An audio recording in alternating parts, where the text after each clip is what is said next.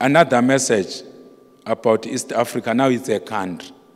Say now it's a country. There is a certain country where I saw a leader hospitalized in East Africa there. A leader disappeared from public view. But I was able to look at where the leader was. I saw the place guarded outside and inside by soldiers.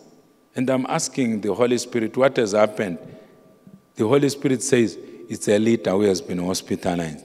Let us pray for God to grant all the leaders of East African countries long life. I'm yet to see which leader it is. If God shows me which leader it is, again I was somewhere in East Africa. But when you are in a vision, you just know I'm on the eastern side of Africa. But God does not show you the country. But when you pray further, God can help you through the Holy Spirit to zero in on the what? On the country. This message I was told to speak it with incomplete details.